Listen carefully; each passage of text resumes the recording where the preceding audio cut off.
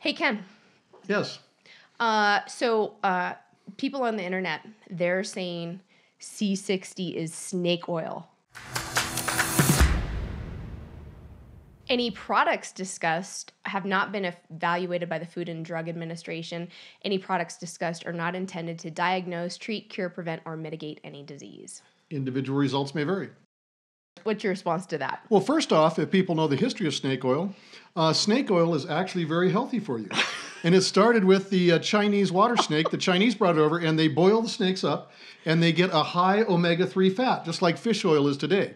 But that's not what the... So is that a compliment when they say it's snake oil? Is that actually... Well, what happened was when snake oil got here, what they started doing in America, they started having charlatans that didn't really sell real snake oil, high in omega-3s. No, they'd put like a little bit of petroleum oil with maybe a little bit of beef fat, and then they'd sell that as snake oil when it was just inorganic oils that are not good for you.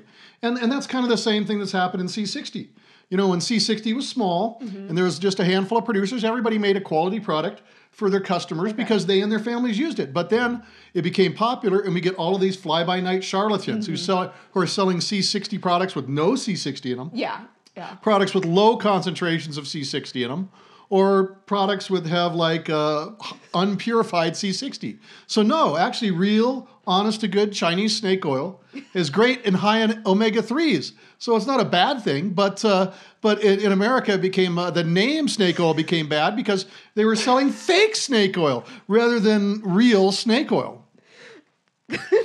Thank you, Ken.